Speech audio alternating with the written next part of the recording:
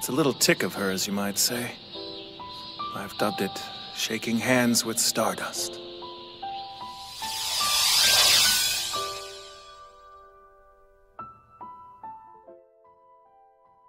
With an approach that is as prone to melting your heart as it is to hardening it, Steins Gate's anime adaptation is impressive in that it rarely overplays anything. From a holistic perspective, it's a very balanced story in terms of presentation and execution, always doing what it needs to do and knowing how to use moderation. It can be hilarious and silly, but never overindulgent. It ponders the mechanics and theories of the plot, but never becomes a confusing lecture and maintains a natural and down-to-earth charm to keep things grounded.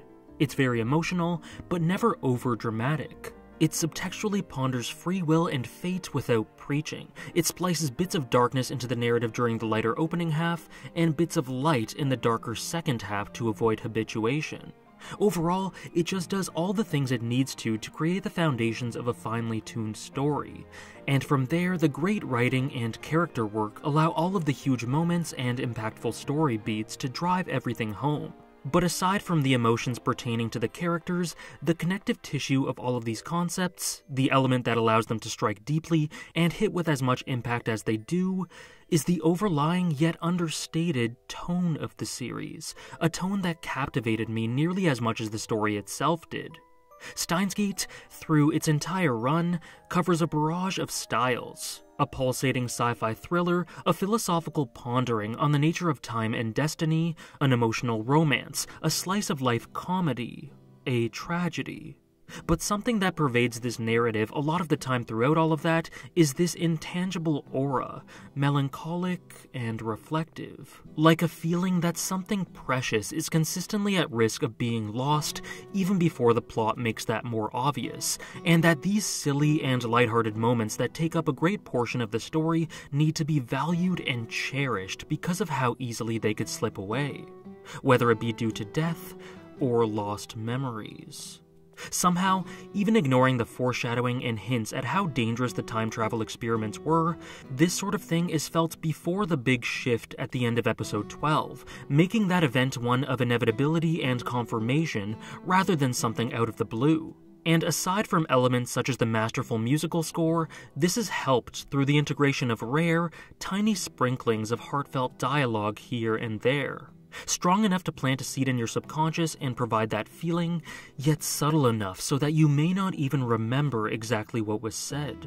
And there is one character that captures this abstract feeling better than ever, with just a small little line. You know how we're having this conversation right now, Ocarine? Yeah? Okay, so pretend that my brain goes back in time a whole week and they do the week over. What happens if we don't have this conversation the second time around? In that case, I assume you'd remember this talk, but not I. Because for me, the whole thing never would have taken place. So, I'd remember it just fine, but for you, it wouldn't exist at all. That's how it works? I think so. If that happened, I think that I would cry. For me? Mm-mm. For me, silly. In particular, there's a unique sort of pain attached to this idea. In this sort of situation, experience and knowledge and connections can feel like a curse, where times gone by of great value to you that enrich your memories are entirely void and lost to the others who have experienced them as well. The severity of this sort of pain can differ depending on the person, situation, and memory, but at best, it's a bittersweet sense of isolation at the very least. A sad sense of loneliness and loss. And this is one of the primary ideas that imbues Steins Gate with such a melancholic sentiment throughout. Initially, Okabe being the sole person who can remember these world line changes is seen as interesting and revelatory, and he's all too willing to continuously change things in the name of science and in order to help his friends in spite of the danger. And speaking personally, I was caught up in the intrigue of it all. The mystery, CERN, the mechanics of D-mails, how far these experiments could go, until Mayuri uttered that line. And then I realized that this feeling was there from the beginning. I just wasn't able to quite understand what it was. It's a sad little sentiment that cuts through all of the excess and gets down to the heart of what really matters. In the end, is any of this really worth being subjected to so many alternate timelines where only you can remember all of the conversations you've had and all of the times that have been shared? Is that not too lonely to bear?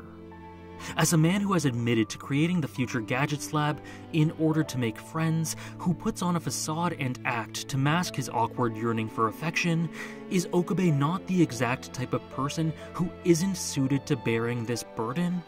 While he did feel this, he rarely ever pondered or confronted this sort of idea at this point in the story, yet it's one of Mayuri's foremost thoughts. And I think this knack, this innate understanding, and this microcosm of this feeling are very indicative of the type of person who would say this. It's the sort of thing that speaks of Mayuri's deep, undeniable intuition and intelligence. She cannot even begin to grasp the science that Okabe, Kurisu, and Daru discuss for what seems like hours on end, but she's always there to support them, and most importantly, she just has this way of understanding who people are and how they're feeling, with a desire to keep everyone happy and healthy.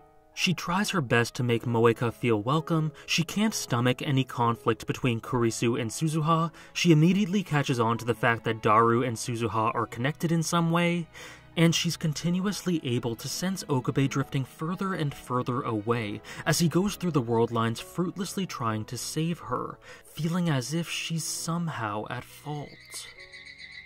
It makes me feel really sad for him. You can tell he's trying not to cry, but he's having to fight back his tears so hard you can tell any second he's just gonna lose it. Mayuri is the character furthest from book smart, but she is the one who sees things the clearest, feels her way towards the truth, and has her priorities straight the entire time. She's the one who instinctually reaches the furthest into the sky to find what truly matters. And even disregarding how wonderful of a person she is and how much Okabe loves her, she needed to be saved in a thematic, symbolic way as well. Because if you don't have that genuine human element, that sense of what truly matters in life that Mayuri represents, what is even the point? A future without this heart and soul is a future that misses the forest for the trees, so while the two events are not directly connected, it is darkly appropriate that the attractor field where her death is inevitable leads to a world completely devoid of most of what makes life worth living. Mayuri needed to be saved, otherwise everything would have been in vain, in more ways than one. And though she voices that with all of their new friends, Okabe doesn't really need her as a hostage anymore, she couldn't be more wrong. There is no one like Mayuri in the world, no one who understands the beauty of life and love and connection as much as her, and who lives their life in as much correspondence with that value. No one who can immediately understand the things that are important and at stake here. And no one that means more than him to her, and her to him. It's an idea that can be applied to the story on the whole as well. When it came right down to it, nothing really mattered to anyone as long as their loved ones were safe. We may get tangled up in peripheries and prideful habits and wild adventures, but in the end, when all is said and done, what we value most is simple home and hearth, affection and love. And the beautiful thing is that it was Okabe who helped Mayuri see this and reach this place of understanding. After declaring her to be his hostage, he prevented her from being metaphorically sucked into the sky due to the grief of her grandmother's death. He prevented her from being lost forever. And this helped her realize that she was loved and valued, and that the connections she forms in her life and the well-being of those she loves are of utmost importance. The two continuously find themselves saving one another, and it's quite a lovely thing. Okay. Better stay then. Since I'm your hostage and all. You're gonna have to wait for me. Okay, Grammy? Mayuri is invaluable because she's infectiously heartfelt and endearing, endlessly compassionate, consistently supportive and empathetic, and able to see things clearer than anyone else in the story. And all of this is pretty obvious right from the start, but more impactful in retrospect because it really helps explain the origin of that sad and melancholic tone I mentioned. Appropriately for someone who just intuitively saw the truths of the world in a way exclusive to her, after initially being proud of the accomplishment, Mayuri was never totally comfortable with the time machine once she realized the unsettling risks involved with genuine human time travel. She never could have predicted the specifics, but once the potential consequences and changes were made known to her, she immediately gave her reservations. She supported everyone with a smile, but behind that, something always just felt off with the experiments once they moved into genuinely serious territory. And that probably should have been the biggest red flag to Okabe. This sounds weird, but I get the impression Mayuri's more relieved than all of us.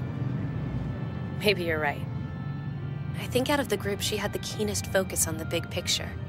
We couldn't see the forest for the trees.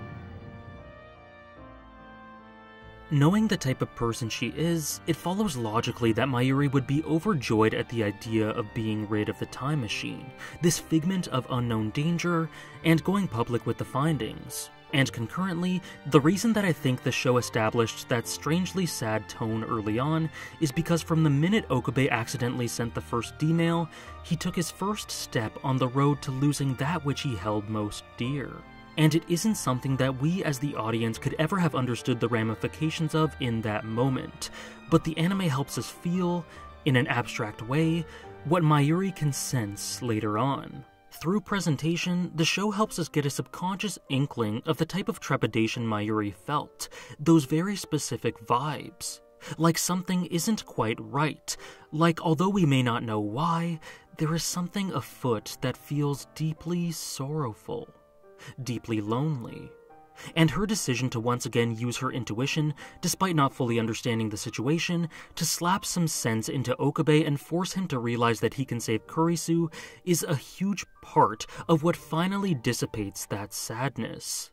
Steins Gate is without a doubt the story and study of Okabe. Not to disregard the monumental role of Kurisu, of course, nor the importance of Suzuha's trials.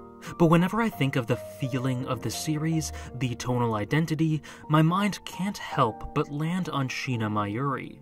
I feel as though the structure of the series centers around her, that the tone and soundtrack often reflect her state of mind, and that the story's messages about connection are representative of everything she had in her heart from the start. Mayuri is a big part of why everything in this story ticks. She's absolutely essential to everything that Steins Gate does, and she remains one of the best, most important, and most iconic anime characters of all time for good reason. Because in a story that gets caught up in cold calculation at times, she's always there to bring things back to a warm and heartfelt center, always able to prioritize life and love. And that is something that cannot be valued enough. Many thanks for watching.